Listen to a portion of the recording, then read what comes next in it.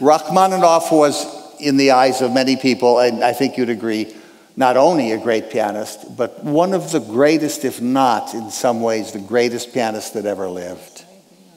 You agree on it? Definitely. Oh, yeah. His knowledge of the piano and polyphony and tapestry and layering is so vast. Did you ever hear him? No, you were not even born. Too young. He died in 1943. So am I.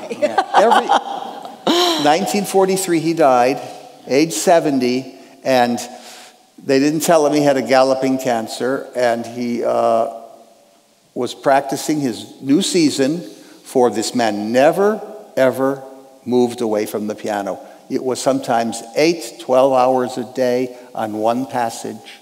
And I know that because I know where he lived in New York, 505 West End Avenue. And someone had said they almost went out of their minds. Well, but he was saved because they said, well, but this is Rachmaninoff, we have to take it. So we're going to hear 2 études tableaux, which are unbelievable. Yes, and you know, Rachmaninoff had these huge hands. Huge, also. Was the span of the 12th, David? No, some say 13. 13th. Well, I have small hands, so it's very hard. It's a challenge. It really is. Oh no, is. I cannot play any Rachmaninoff. I can't do it. So, no. Go. But you hear that in the first étude, and then I'll say a few words about it. These études are so scintillating pianistically and so wondrously musical.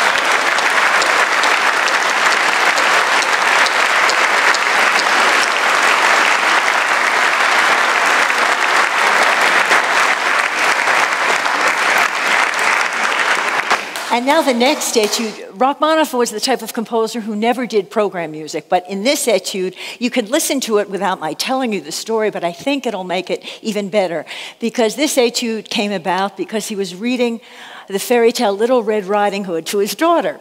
And he said when he read it, all of a sudden he heard all this music in his head. It conjured up the entire story. Now, I don't think I have to tell you the cast of characters, because I think you'll figure it out when you hear what Rachmaninoff has done. But it's really very fun.